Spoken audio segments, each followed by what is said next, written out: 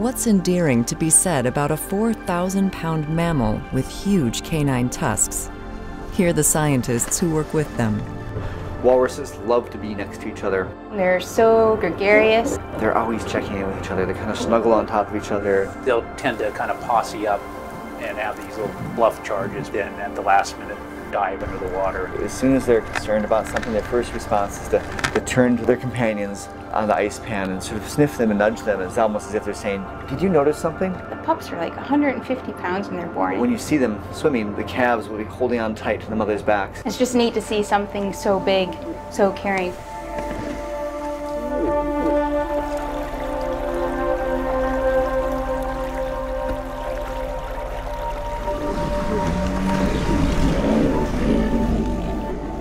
Today, the Pacific walrus is facing new challenges. This is walrus territory, the Chukchi Sea, part of the cold, remote Arctic. This vast, shallow sea stretches from the shores of northern Alaska across to Russia.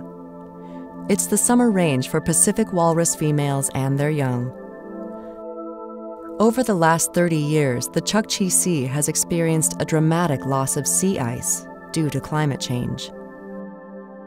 Since 2007, this summer ice retreat has accelerated, taking the ice edge into much deeper water. This has created a new situation for the Pacific walrus. In 2007, we observed it. We dropped our jaws. It really wasn't something we expected to see so soon. This has forced walruses to come to shore to rest, 40,000 at a time or so. Something that really hadn't been seen before in the United States. Why does this matter to the walruses?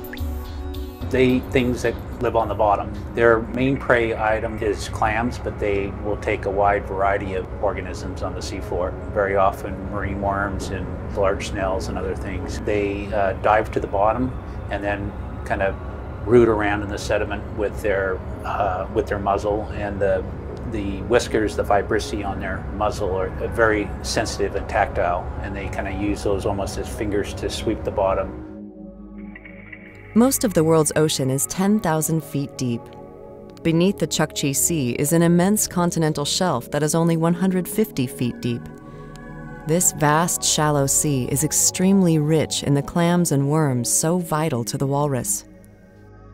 Typically, they'll be down at the bottom of the sea for about 7 minutes, foraging, come back up, breathe for 2 minutes, go back down and do that dive after dive after dive for hours on end, take a brief rest as maybe they move to another clam bed, and continue that. As far as human memory goes, Pacific walrus females and their young have always rested on sea ice. But now the summer sea ice is gone more quickly. This leaves female walrus and their calves with no ice to rest on above their favored feeding grounds. Either they travel longer distances to feed, or they have to forage in deeper waters.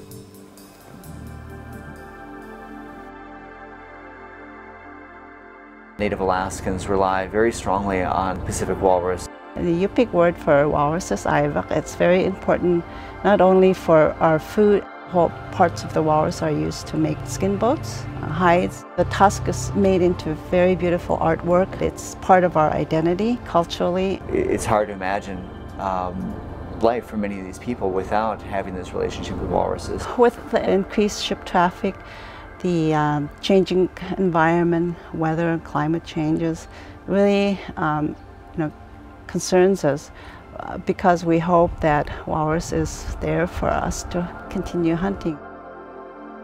This longer season of open water has created the potential for greater human presence. Now there is more opportunity for transocean shipping, fishing, offshore oil and gas development, and tourism. Walrus and their calves must now contend with increased human presence, just as the security of their summer sea ice disappears.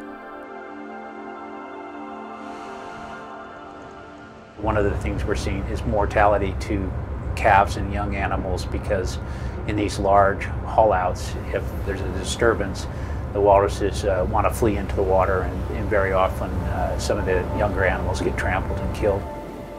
In 2011, the U.S. Fish and Wildlife Service concluded that listing of the walrus as a threatened species was warranted. Information is being gathered to support a final decision in 2017.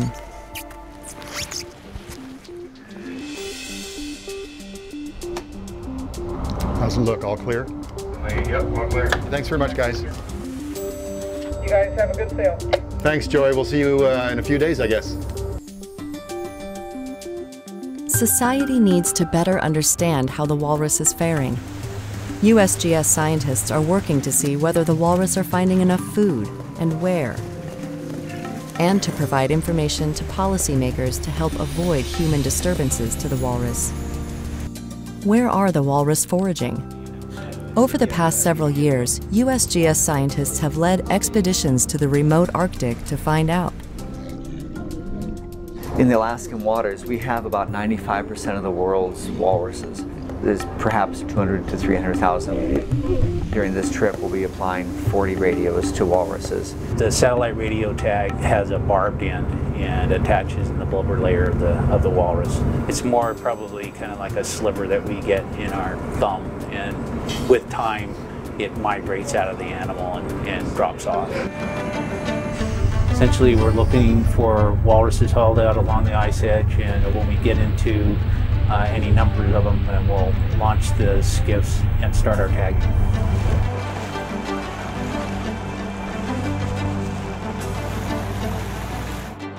Quarter-mile. Be like Norseman 2, go ahead. You wouldn't by chance have an eye on those wallies that we left behind, do you? Not right now. I'm directing the other boat, but I can take a look for you.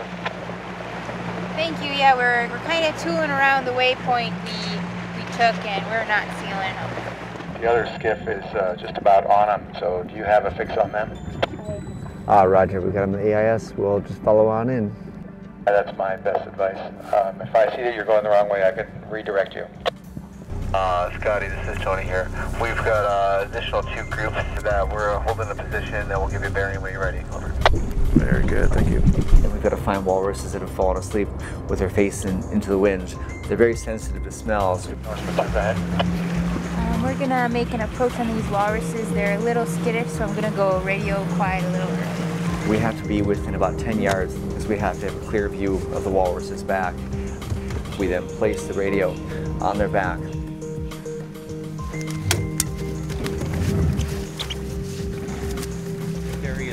Did you see the animal we tagged?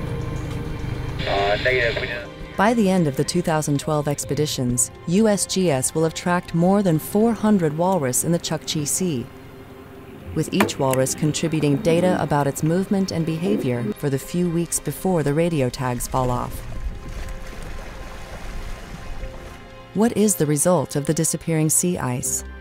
On an hourly basis, these instruments can show us whether the walrus is resting out of the water, in the water, or actually foraging at the bottom of the sea. The instrument collects that information, summarizes it every hour, and then when the weather satellites are passing overhead, it transmits a signal.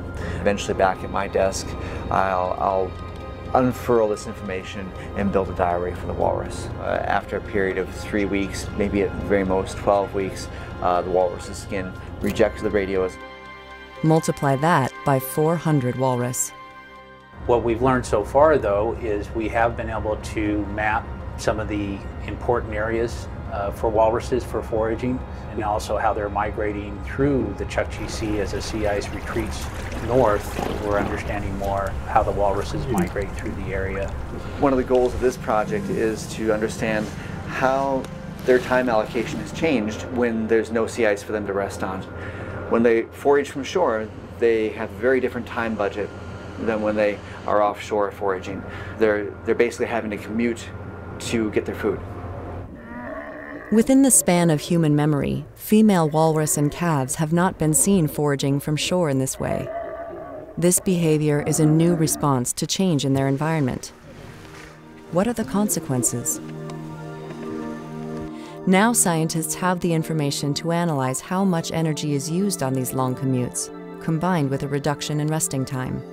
Doing this tracking, we're able to identify sort of the core foraging grounds of Pacific walruses. This is of great value to people who are concerned about new developments in the Chukchi Sea, both of transoceanic shipping that may be occurring in the near future and of oil leasing. But walruses are also very important to subsistence users, Alaska Natives. They're very interested in knowing more about what we're finding out and really what's going on with climate change. Hopefully the work that USGS does helps to sustain walrus for us in the future. How are the walrus affected by increased human activity? How far must they go to forage?